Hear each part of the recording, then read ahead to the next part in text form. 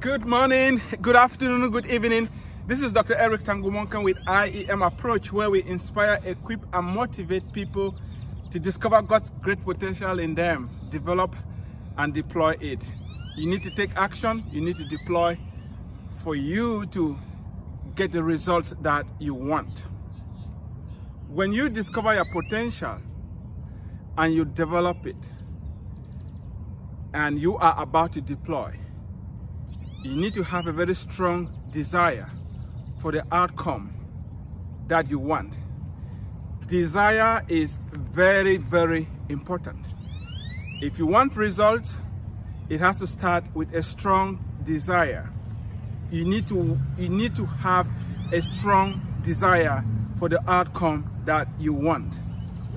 It's very important for you to want it badly. The desire is going to push you to put in the work that is necessary for you to get to where you want to get to. How much do you desire to have a healthy body? How much do you desire to succeed?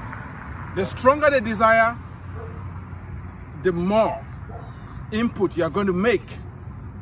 Get that desire up, and you're going to get there. Thank you for watching. Share this video.